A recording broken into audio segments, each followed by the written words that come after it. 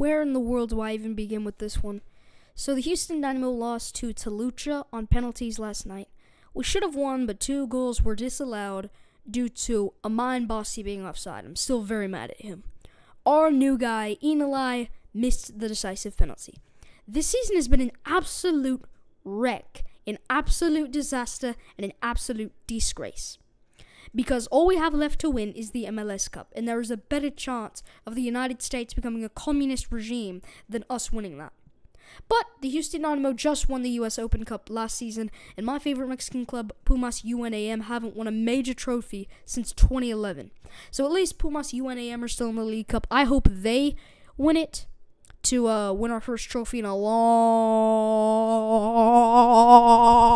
time. But yeah, subscribe and peace.